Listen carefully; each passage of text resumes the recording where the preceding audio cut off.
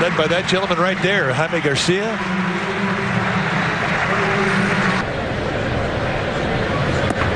Got him, and Tomlinson is yet to lift the bat off his shoulder.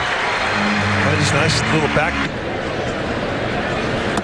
Got him. And there's the changeup on a 3-2. Makes you want to go back, but that's not the big. That's good news. Here's Andrew Susac, who hits a double play ball. This will go 4-6-3, and that's going to end the inning. So happy birthday, Alan Beyer. I'm sure you and Miriam. Perez right back to Garcia. And if I recall, everybody did behave themselves after that. We did, and I think we got 5 runs off Andahar the next inning. Be a good hitter. As he rolls this one to Colton Wong, and that's going to end the inning. That's a 5-pitch inning.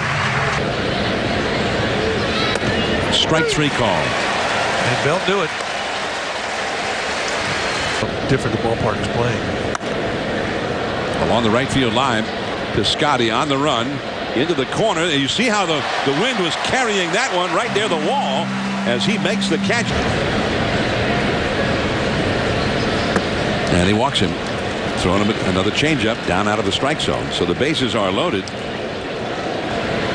Kane has not had it. That one is in the air.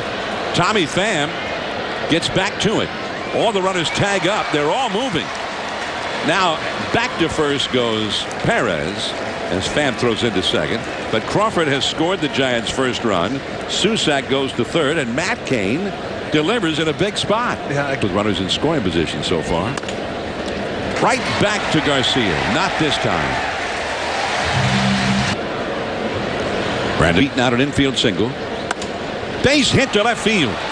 Duffy's going to be waved by Roberto Kelly. Moss, the throw, not nearly in time and well offline. The Giants have tied this game. Posey.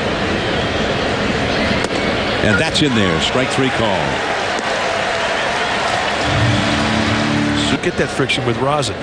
Strike count, 2 on, 2 out. And another changeup. And he made short work of Maxwell. But the Giants. And the bunt. And a good bunt. Nicely done.